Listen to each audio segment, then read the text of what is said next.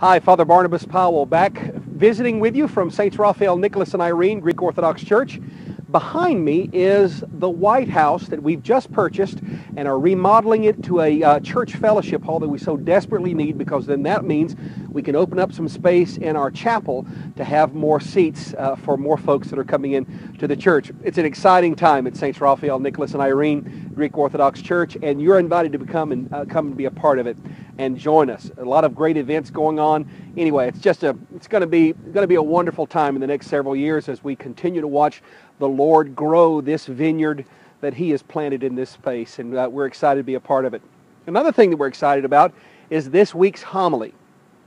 And I want you to think about something pretty significant. And it is this: how do I escape the trap of narcissistic thinking? How do I escape the trap of self-centered choices? How do I break free?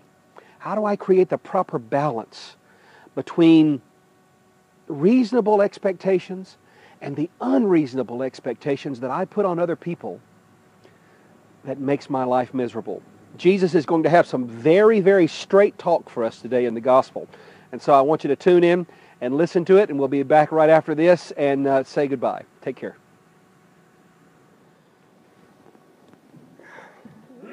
I always look forward to this passage when it comes around, because it's so very familiar to us, and yet at the same time, every time I read it, every time I come across it, I see something new. I see something more powerful. I see something more challenging for me. I don't know if you keep up with the news in Greece at all, but there is a political party in Greece called Golden Dawn. They kind of pride themselves on being neo-Nazis. And they won seats in the parliament in Greece the last election cycle. And they have been acting like neo-Nazis. Recently, in fact yesterday, the nation of Greece, the government of Greece, had the leaders of that party arrested. This will probably trigger new elections in Greece, because Golden Dawn was one of the coalition partners in the ruling government party that is running the government now. Those of you who have kept up with what's going on in Greece, you know that the nation of Greece has been suffering horribly under austerity measures because of years of spending and not so much collecting. And so the consequences have been extremely difficult for the nation of Greece, and it has pressed the nation in many ways to the point that the nation of Greece today has an unemployment rate of 27% and is in the 7th year of recession. Unbelievably difficult. And the reason why I bring that up, dear ones, is because it's interesting when tough times come, what it uncovers in our hearts and in our lives, what is happening in the political world of Greece and in other places in the world, not only Greece, but Spain and Portugal and Ireland beforehand. All of these things that are happening, this press of economic difficulty uncovers people's true motivations. That's what pressure does, folks. That's what pressure does in our lives. Pressure in our lives uncovers our real selves. Pressure in our lives uncovers our real motives, our real attitudes, our real actions. When we're pressed, where we're in a difficult situation, when we're in a hard situation, the tendencies toward either selflessness or selfishness are manifested to everyone. That party in Greece manifested the notion that we must, and it's an old notion, folks. It's not just a Greek notion or a Russian notion or an American notion or a Roman notion or any other notion. It's an old human notion. Us four and no more. We must exclusively keep our place for our kind, not those outsiders. We've got to keep our place pure. and unsullied by the dangers of those that are different than us. And that's what it uncovered. Our gospel lesson today does that very same thing, but in a healthy way. Our gospel lesson today uncovers who we really are, but in a way that invites us towards peace and salvation and not towards conflict and schism and division and us versus them. You see, brothers and sisters, conflict will always take you to one of two places. Conflict will either draw you closer together or it will drive you further apart. That's what conflict does. Conflict does that in human relationships. It does that in political relationships. It does that in friendships. Conflict, when it comes, and guess what, gang? Conflict always comes. If you've been married more than 10 minutes, you know conflict always comes. I had one couple came to me for counseling and they said, "Father, we're just so shocked that we've had this disagreement." I said, "Why in the world are you shocked?" "Well, we were so deeply in love. We were in love. Why, we just couldn't live without each other, and now we've had this fight, and I'm angry at her, and she's angry at me, and does this mean it's over?" Amazing. Have we really bought into the lie of our modern culture that our own personal comfort and convenience is really the most important thing in our lives? Have we really bought into that lie? That my own comfort and convenience, my own peace of mind is more important than any other truth in the universe? Talking about it. By the way, we only got started getting in trouble when we started calling narcissism self-esteem. But as we look at our gospel lesson today, our gospel lesson invites us to another path. It's a familiar passage. Do unto others as you would have them do unto you. By the way, that's a lot harder than it sounds. Because if you're able to really allow people to do unto others as you would have them do unto you, that presupposes that you know yourself well enough to know your strengths and your weaknesses and your tendencies toward selfishness and self-centered living. Your own tendencies toward narcissistic attitudes. Because, brothers and sisters, if you say to people, "Do unto others as you would have them do unto you," and you treat others badly, you don't get to be surprised when you're treated badly. You should never be shocked. I told this couple this, by the way. You should never be shocked when these difficult times happen. What should shock you is that you're shocked that they happened. The best way to deal with something like this is to be prepared for it.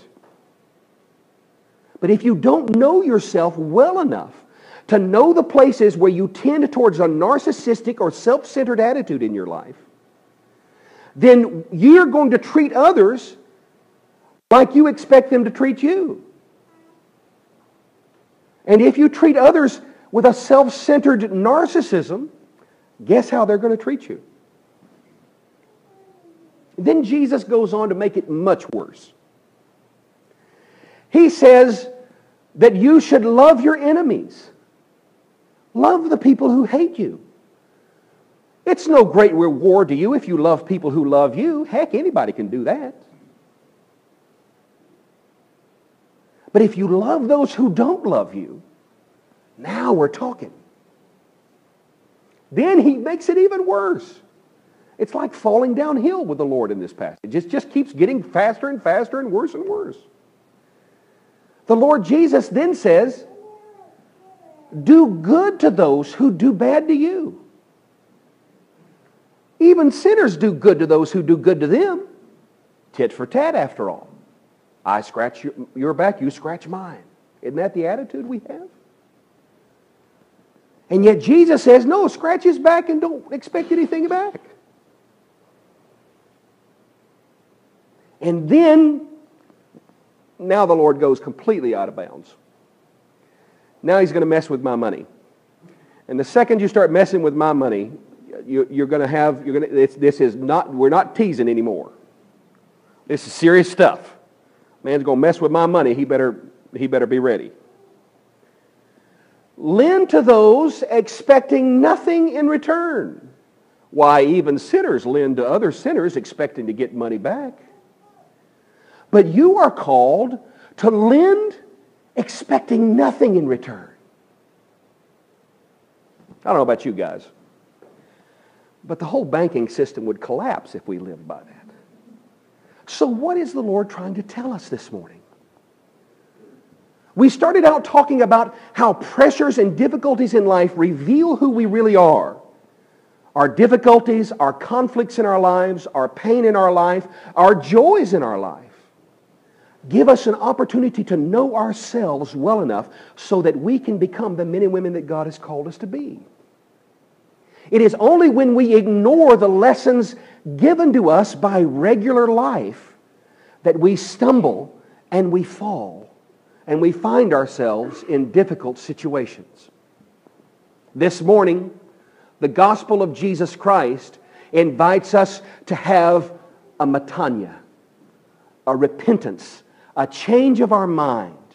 It invites us to deal with the root problem of every one of our challenges and our difficulties. Are you ready? The gospel this morning invites me to deal with the root problem of my heart. And that is, I really do think life revolves around me. I really do struggle with pride. I really do hold my life filled with expectations of others to make me happy. And because of that weakness in my own heart, I live my life in a self-centered way. By the way, that's varying degrees, dear ones, either big ways or little ways. The key is to root out this sickness in my heart so that I might live free. Can you imagine if you took no notice of the mistakes of others around you? If you simply didn't even recognize that they had any faults? If you just simply never saw the fact that they made mistakes and you only noticed your own mistakes? Why, you'd be free to love everybody. You'd be free to love every person you meet. Why, they don't have any mistakes. I'm the one with the mistakes. Oh, but Father, they may hurt my self-esteem. Good. If you could live in such a way that your expectations of others were set free from any payback of any good that you ever did them. If somebody does something good for you, or if you do something good for somebody, you simply forget about expecting anything back. But how many times have we said one thing with our mouth and lived another way when we did something good and in our heart of hearts we expected, okay, I'll put a little stuff away in the bank for that now. When I need something, I'll expect him to help me. Why, it's only fair. But what if you simply took no notice of the expectations of other people? What if you were so free that you could love everyone you meet without expecting anything in return? Father, that's impossible. Not really. It's just hard. G.K. Chesterton said it best. He said that Christianity has not been tried and found wrong as much as Christianity has been tried and found difficult. The Christian life, brothers and sisters, is difficult. It's hard to stay awake to my own propensity for choosing myself and my attitudes and my actions and my best interests, so to speak, over everyone else around me. It's easy for me to be self-centered. It's hard for me not to be self-centered.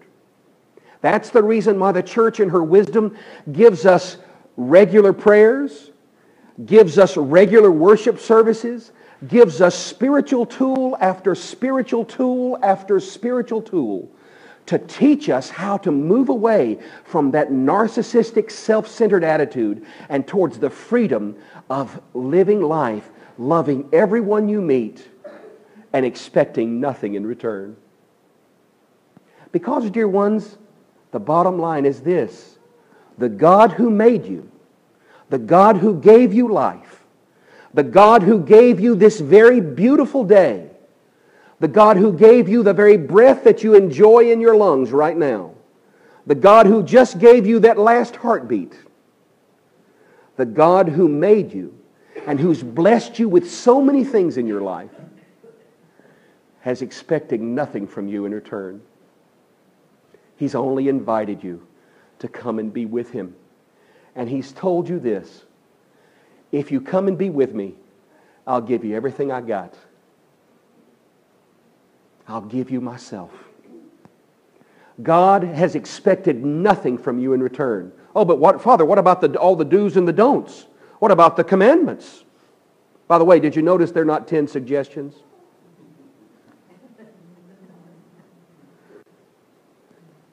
All of those are God's loving outreach to you to break the back of the insidious power of self-centeredness that so grips our lives and even consciously or unconsciously shapes our actions and our attitudes and our motivations and our behaviors. How many relationships could you have saved if you didn't notice your friend's faults? How many relationships could you have salvaged if you set those next to you free from the power of expectations to bring bitterness and anger and disappointment into your heart? How many friends would you have today if that's the way you lived? This morning, our gospel lesson gives us the key to happy marriages, raising our children well, having wonderful careers, wonderful friends and supportive families. It's a radical choice. It's a tough journey. But every time you try it, every time you work at it, it pays off 100-fold. Love those who don't love you. Do good to those who don't do good to you. Lend to those expecting nothing in return. Do unto others as you would have them do to you. Amen.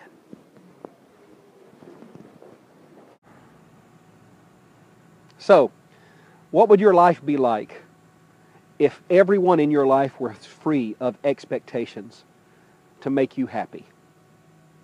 What if you were free to love anyone and everyone in your life and every person you met freely and unconditionally? What if you were so free that your heart was protected by the grace of God and by humility from ever being overwhelmed by other people's false expectations ever again? That sounds like a wonderful life to me, and that is exactly the pattern of life that the Lord Jesus offers us in this Orthodox Christian way of living. So, I want you to think about that, and I want you to pray about that in your own life. I want you to make that something you hunger for. And then know that the hunger that you feel for that kind of life is satisfied in the Orthodox faith. Come and learn all of the wisdom and all of the disciplines that will help you achieve the very wonderful goal that we just talked about. Thank you for visiting with us at St. Raphael, Nicholas, and Irene Greek Orthodox Church. We are a parish that is open for you. We'd love to see you in church one Sunday. Sunday services start at 10 a.m. And then we have Sunday school for the kids, as well as a wonderful fellowship hour after the Divine Liturgy. So you are welcome. I hope that you come and visit with us soon. I'm Father Barnabas. I'll see you next time.